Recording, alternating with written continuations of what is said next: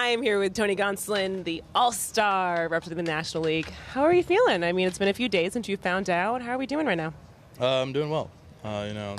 Got to respond to all the congratulatory texts and all that stuff, so that was pretty cool. What did your family say? Just that they love me and they're so proud of me. How proud are you of yourself and everything? You said that it was a goal this year to become an All-Star. You have now achieved that goal. What does this mean to you? Yeah, it feels pretty good. Did a lot of work this offseason during the lockout of trying to get healthy and trying to get my shoulder into a position where I can really trust it coming into this year, and I feel like I've done that. And then just kind of trying to manifest the whole All-Star thing since early on. If I'm feeling healthy in the beginning of the year, then I'm going to be an All-Star kind of thing, and I was fortunate enough to do that. What do you point to when you just kind of reflect on what the first half of the season has looked like for you? What has been your biggest, strength? What are you seeing that's kind of stuck out to you? Throwing a lot more strikes this year, which is huge. I think that's allowed me to go deeper into games, be more efficient. Not that I'm not trying to punch guys out, but strikeout numbers are a little bit down, I guess, than they have been in years past. But overall, I think that's okay. We have the best defense in the league, so letting these guys as well, or do their jobs as well, is awesome to see. How have you seen just your confidence? And, yes, you've been a big league pitcher, but do you find that you're kind of coming in and growing into yourself on the mound? Are you seeing who that man is now? Yeah, definitely.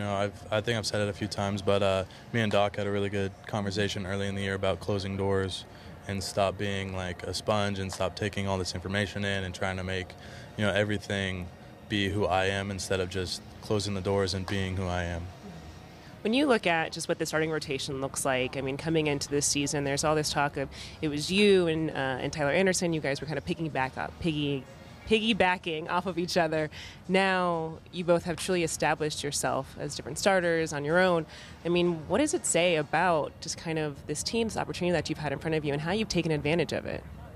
Yeah, spring training was an interesting time. I had a lot of starters out there. I didn't really know what the rotation was going to look like. Didn't know what it was going to look like for me coming off of last year and not throwing that well last year. But overall, I was fortunate enough to be getting the starts, and then me and TA really bonded, I guess, on our days that we got to throw together early in the year. And every time it's like, hey, let's go get today's game. Whatever that looks like, whether it's me going 5, him 4, me 4, him 5, me 3, him 5, whatever it is. I feel like we both really embraced that role and just tried to do our best early in the year. And then I don't want to say like fortunately, the season happens, things go wrong.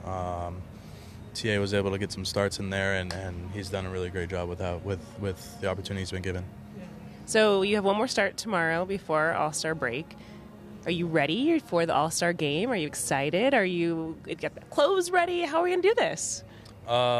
Yeah, I mean, clothes are there.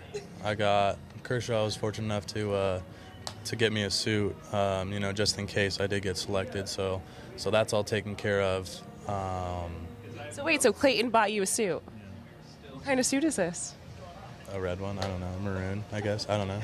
Okay, that's fair. Yeah. That's very special that he decided to buy. Is that something that he has done in the past, or is this? I don't know if he's done it in the past, but I felt pretty special to have Clayton approach me and say, hey, they're going to come in and do your measurements for a suit tomorrow. Like, what time do you usually get here? It's like, I don't know, like between 12 and 1. He's like, okay, they're going to be here from 1 to 2. Go in at any time to do it. I'm like, what for? And then, he kind of just walked away. But yeah, so I was pretty fortunate for them to do that.